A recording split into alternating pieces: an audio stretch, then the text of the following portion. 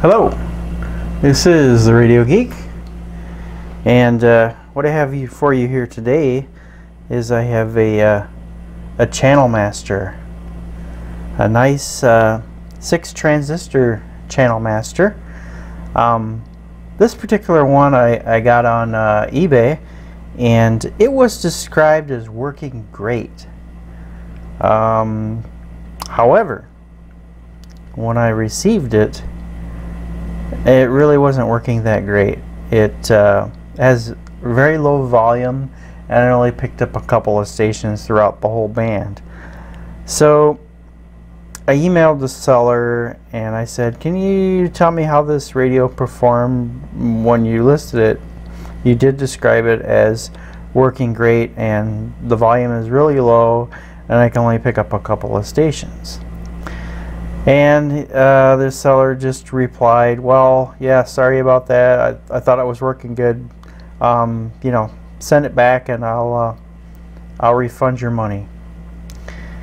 And I was looking at the radio and I thought, well, you know, other than it not working that great, it's really in pretty nice shape. As you can see here, it's in pretty decent shape. There's not any chips in the case. There's a few little scuffs and whatnot, but nothing major. You know, it's in pretty good, you know, cosmetic shape. The grill is really good. There's no real dents in it. I think there's one tiny one right there, but that's it.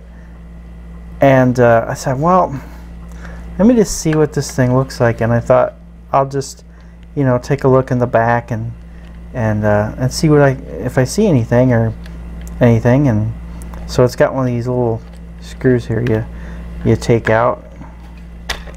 There's the back comes off, and you know, the inside is fine. I mean, it still has the wax in here, and you know, it doesn't look like anybody's you know, tampered with it or anything.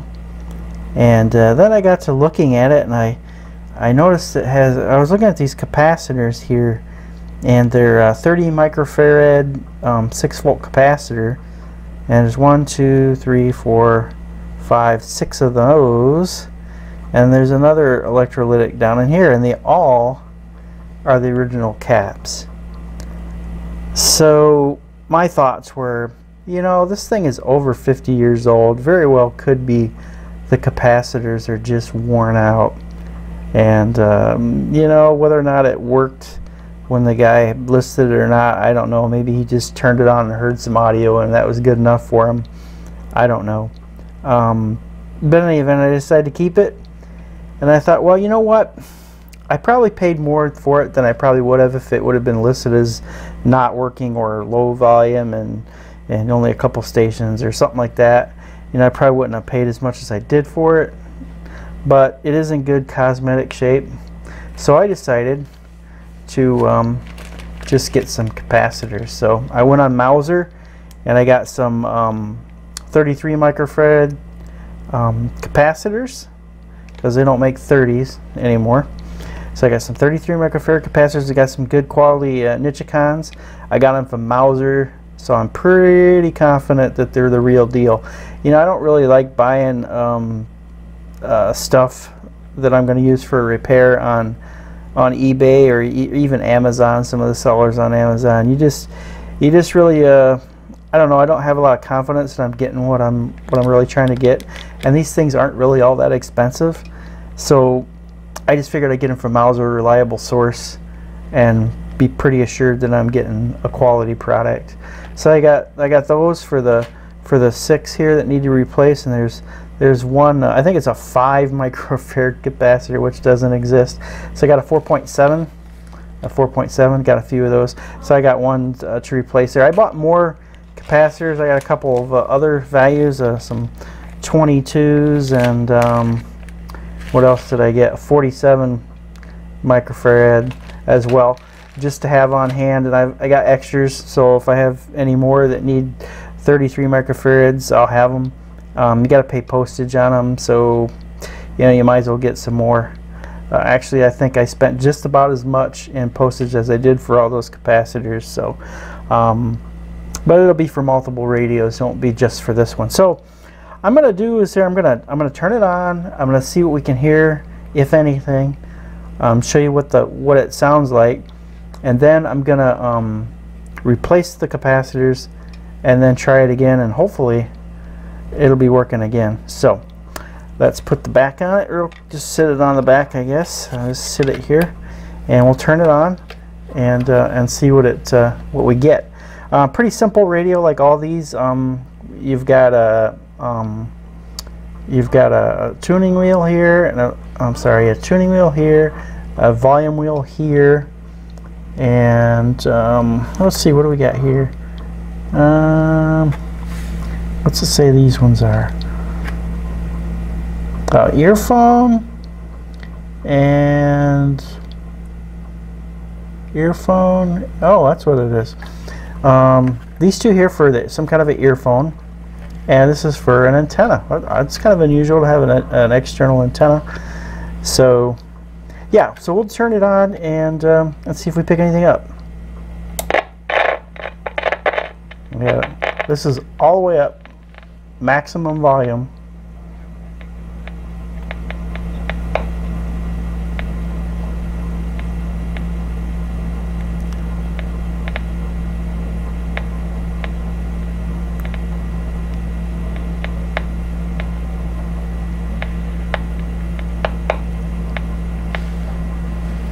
Not getting anything tonight.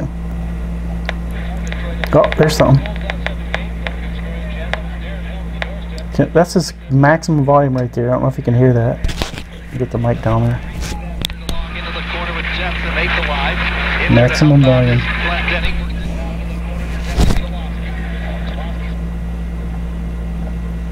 And there's like nothing. I mean,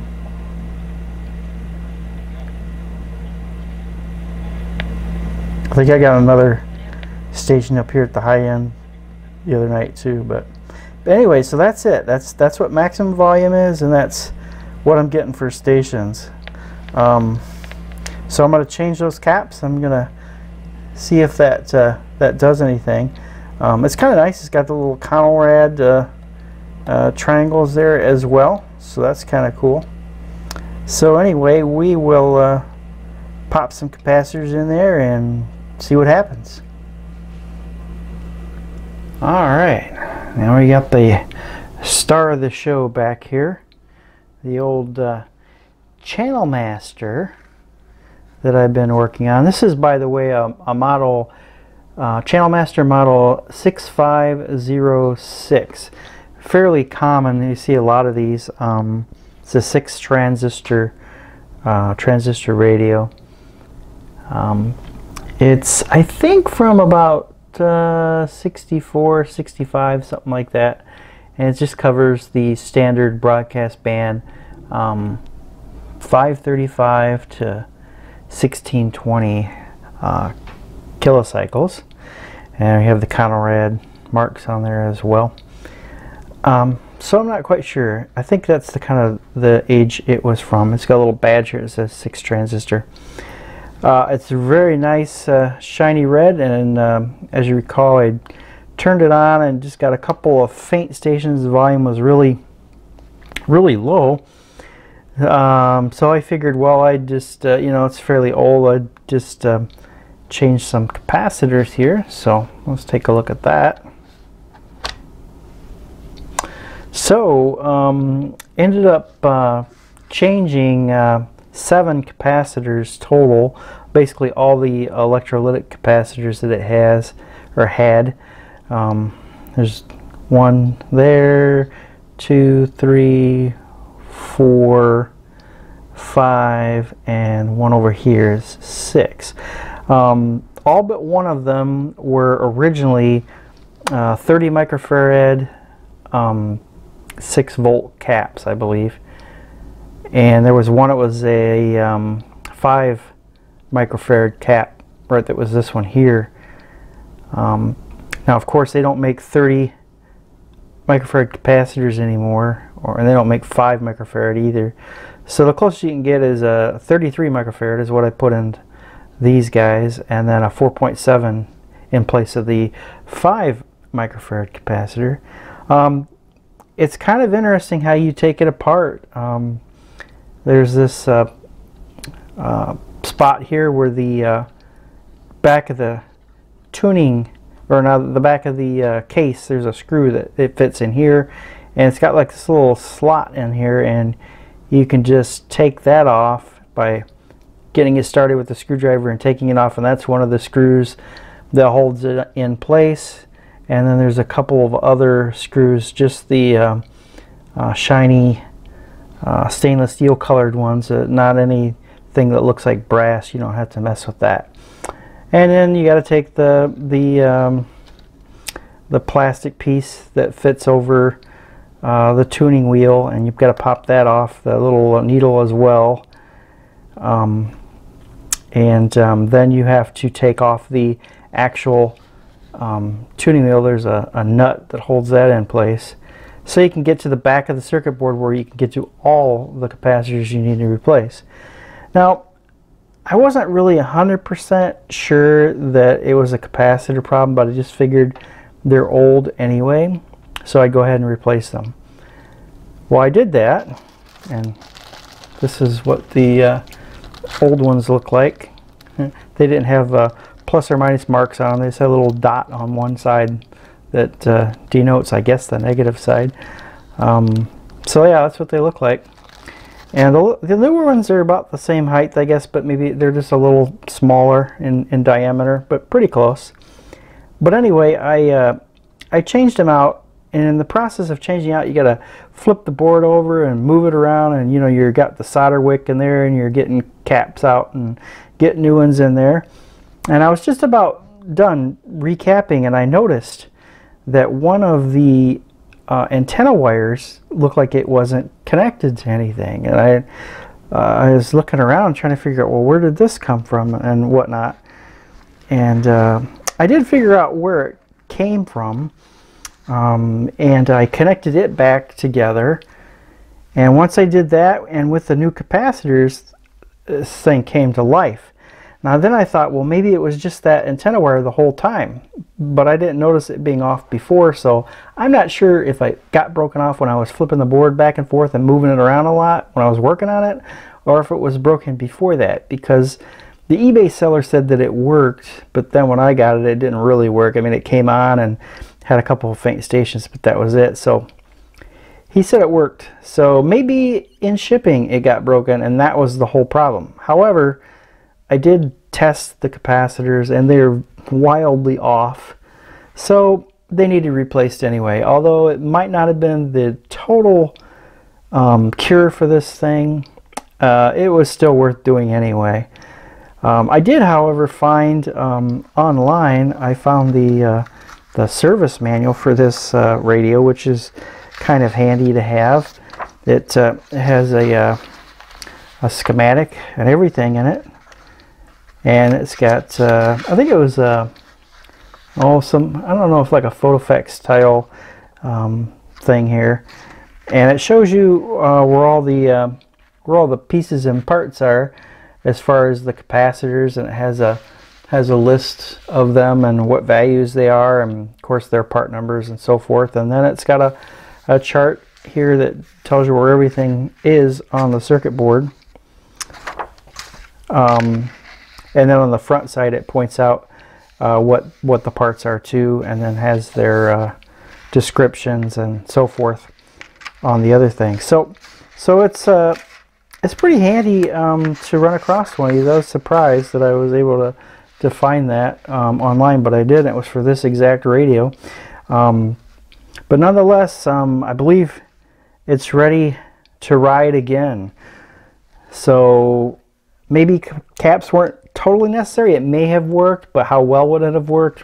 I don't know. Those caps were pretty bad. They were supposed to be 30 microfarad, and some of those caps were having a hard time getting to 1 microfarad in value.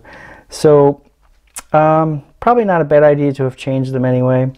I was already in there, and I was already in there doing it. I'm just glad I found that little wire on the antenna and figured out where it went to get it to come to life. So anyway, so that may well have just been the problem initially. However, I'm thinking that the performance has got to be better with new capacitors anyway. So we will try and see what we can find. We'll just do a quick band scan and see what we find. I was listening to it the other night and it was picking up pretty well. It was picking up stations in Ohio and Kentucky, and of course the Chicago area was coming in pretty good, and I got WBZ in Boston and WHO, and so it was doing pretty decent. So we'll give it a try and see what we get.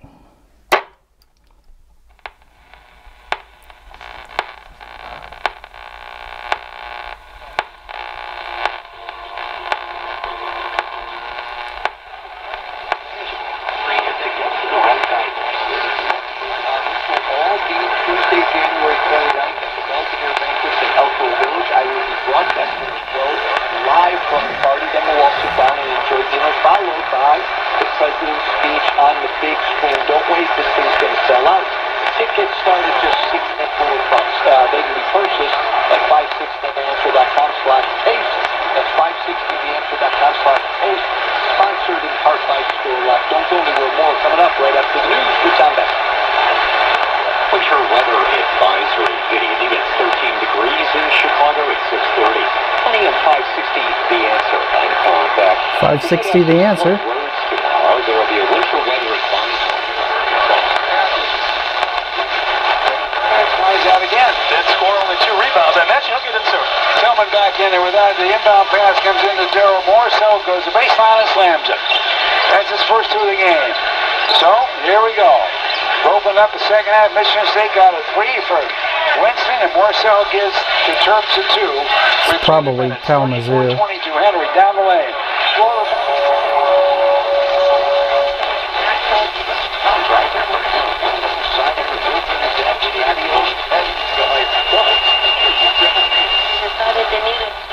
Quiere la policía que vayas para allá. Le digo, ay Dios, yo vengo cansada del trabajo y ¿qué te está pasando? No creo, le digo, yo no voy a creer. ¿Cuándo lo detuvieron? Ayer, dice. Entonces le digo, yo no voy a creer si tu hermano estaba aquí. Él estaba conmigo en el cocinier. Today is what really impressed me, Hub, in terms of guys like Joe Tooney and David Andrews, the center, really taking care of Chris Jones. So that was a big concern coming into the game. They were able to do that, and that's one reason they were able to run the ball. Tom Brady this morning on his radio show.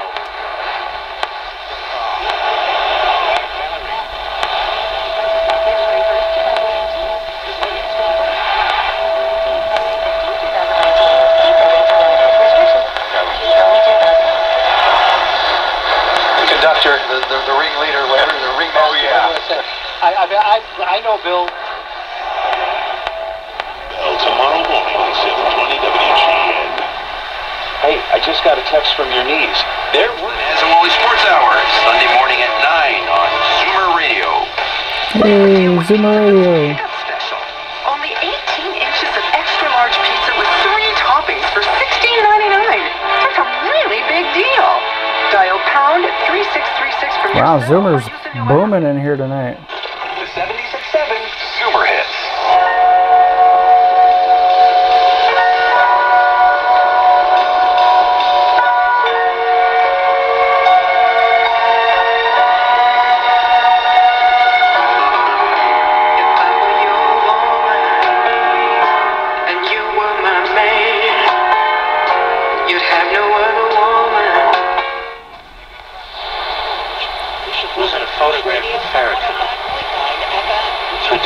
Museum say they found a new species of shark in the sediment where the T-Rex Sioux was discovered 20 years ago. When Sioux, the T-Rex's skeleton, was found in South Dakota, the sediment that had surrounded her was put in underground storage at the Field Museum for further study.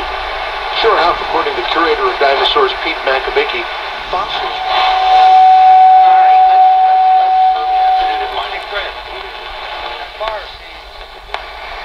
Let's give Trader a big dance here at 6 feet in the Minneapolis for Final Four time, right?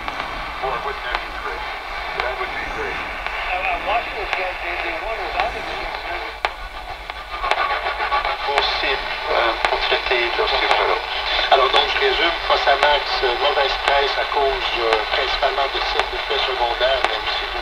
But French Canadian station.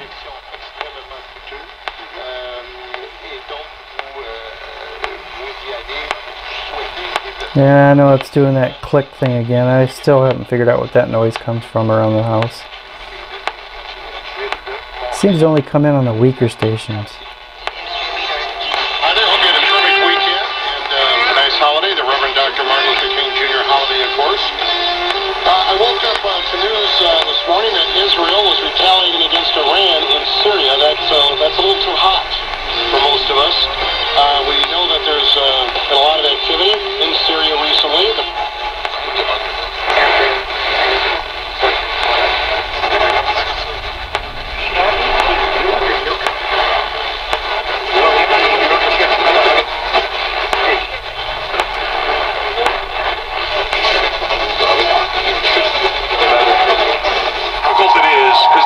To sort of get set and get refocused, because the crowd is going nuts. I mean, we were sort of laughing. Goff taped up his ear holes. Talk about how old school that is. It's billed picture for the world's economic landscape in 2019. I'm Jan Johnson. At 7:38, it's KYW Sports, and that's sponsored by SEPTA. Some years we triumph, some years we trust. It never changes is how we get to the game, shoulder to shoulder on SEPTA. Plan your trip at iseptaphilly.com. Here's Tom Kelly. Despite being eliminated 8 days ago, the Eagles remained a major source of conversation on Monday after the Philly Voice published a piece in which unnamed sources within the organization characterized Carson Wentz as, quote, selfish and egotistical. In addition to those adjectives, some of these sources also referred to Wentz as, quote, uncompromising, one who likes to play favorites, doesn't like to be questioned, needs to practice what he preaches and take accountability.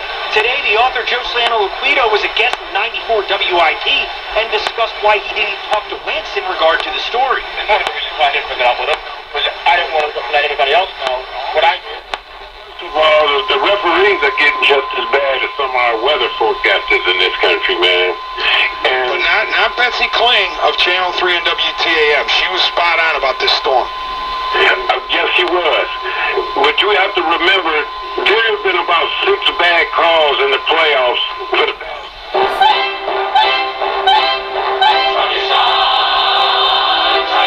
From the Tony-winning director of South Pacific and The King and I comes a celebration of life, love, laughter, and direct from Broadway. It's entirely fresh and a reason for celebration, exclaims New York Magazine. Fiddler on the Roof, coming to the fabulous Fox Theater January 29th through February 10th. Tickets available at Metrotex.com. At Closet Factory, our designs are as unique as your needs. Let us create the closet. Sure.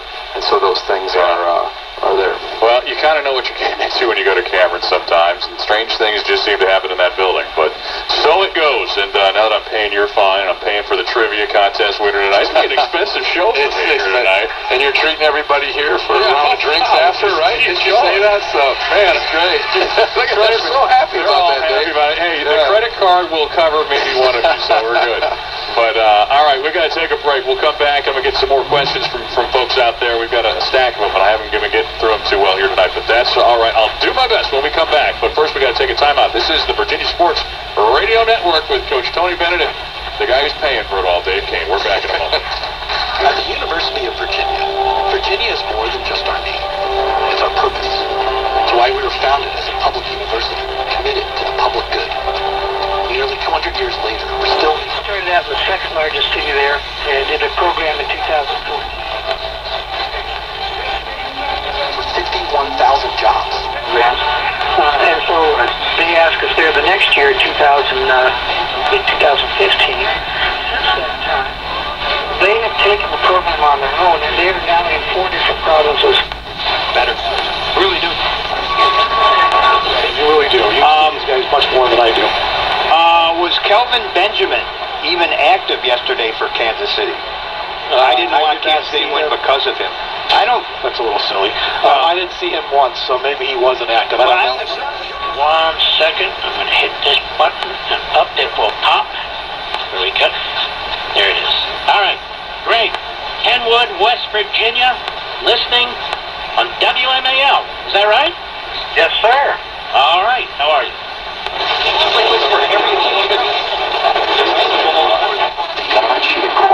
And those were 3 of them. At that moment, she knew she had Like you already said, but just when that credit card bill came in, you could feel it. It was a weight on both of us, and now it's just we have cash to pay for anything we want.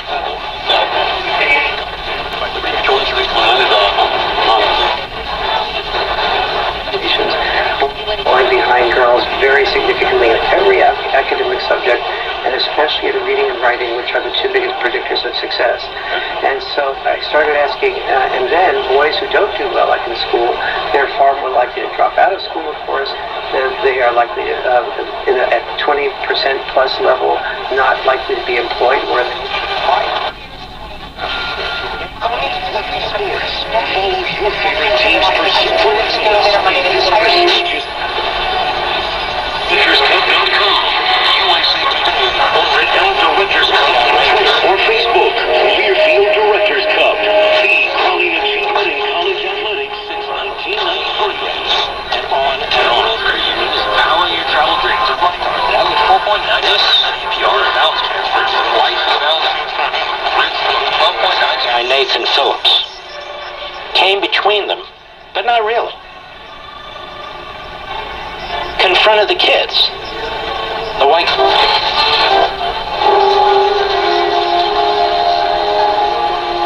If you're just joining us, this is Family Radio's Prayer Time, a time when we share prayer requests and praise reports. And if you have a prayer request or a praise report you would like to share with us, give us a call at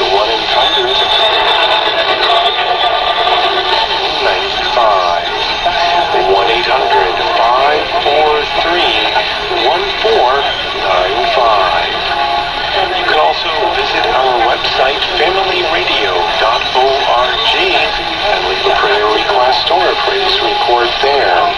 Again, our website address is familyradio.org.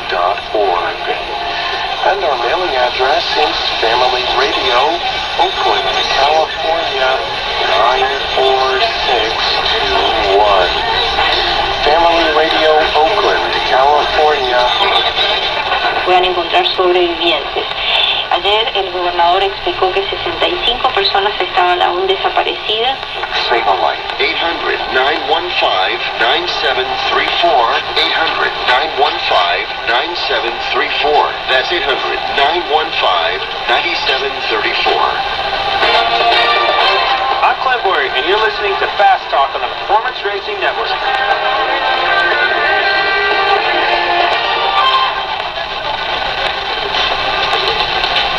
Baby, it's cold outside. Let Auto Toys line that help you stay warm this winter. Auto Toys wants summer.